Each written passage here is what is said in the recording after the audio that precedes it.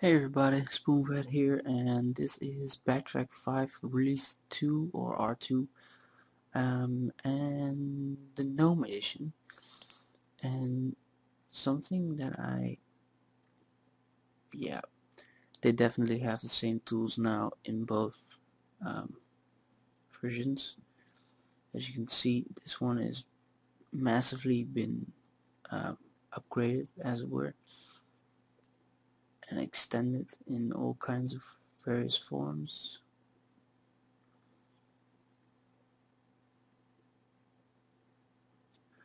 Still, pardon me. One of the things that I have to give to the KDE version, it is somehow, I don't know, easier to work with, as in all the icons or way of positioning them maybe is a little easier on the eye. But that does not take away the fact that overall I don't like KDE. It seems to me that they did the same tools now. I don't know if they listened to me, probably not. But yeah, you still get the feeling that you're missing something, on like this version. But it's only because all the icons have the same. All the applications have the same icon, so that's why everything looks like the same. But yeah, everything's here, and this is, well, BackTrack 5 GNOME. There's not much more I can add to it other than I've already done.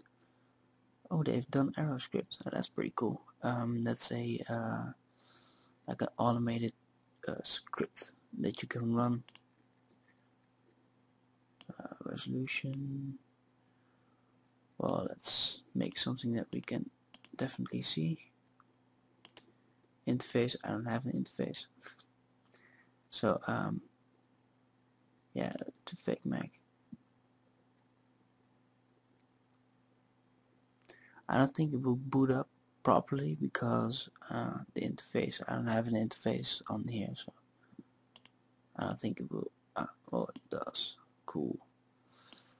Alright, well, we'll do a scan. No filter. Channel hopping.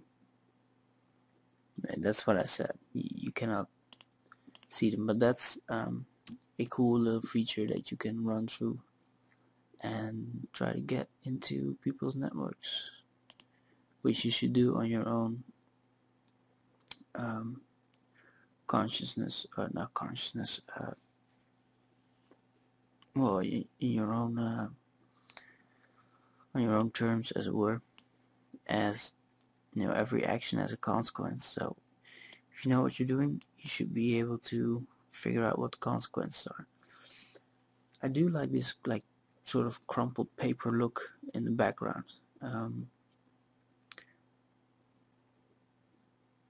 Yeah, all in all, this is BackTrack 5 R2 GNOME. One note I should add is it boots way faster than the R1 of GNOME or the first one of GNOME. So I don't know what they did in like the back end of it, but it boots up now just fine. It used to take quite a while, but now it's almost as fast as KDE. So good job on that. I think they're still like trying to figure out GNOME, as they have been working in KDE for a long time, and now GNOME is relatively new. But anyway, that's it for me, and that's it for this distro.